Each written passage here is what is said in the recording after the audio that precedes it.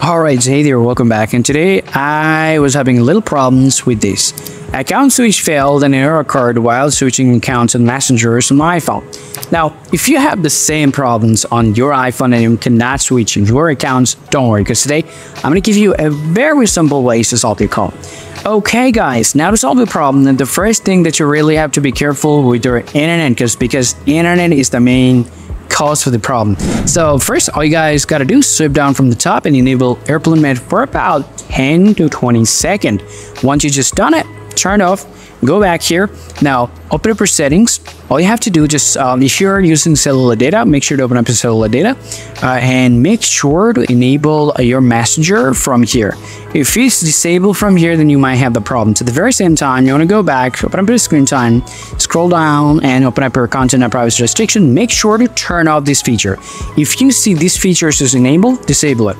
Alright, so now go back here and open up your messenger application. So let's just open this up. Alright, so here, all you have to do, make sure you're enabling the background app refreshing. So if your application is now running in the background, oftentimes you might have the same problem. So go ahead and toggle this on, go back, and now go ahead and take a look at it and check your problems.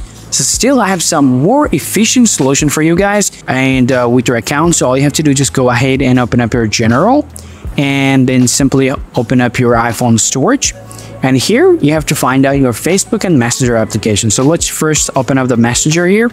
Tap Show All, Messenger, and then tap Offload, then tap Offload App, and then tap Reinstall App.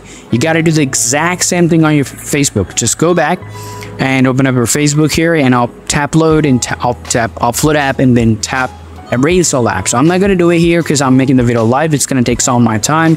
Go ahead and guys do offloading your application, and now simply restart your phone and watch it happen. So right after that, just go ahead and open up your messenger and your problem is going to be solved. Now still, after following all that, still if you guys have any more problem, please let me know in the comment section. See you all around.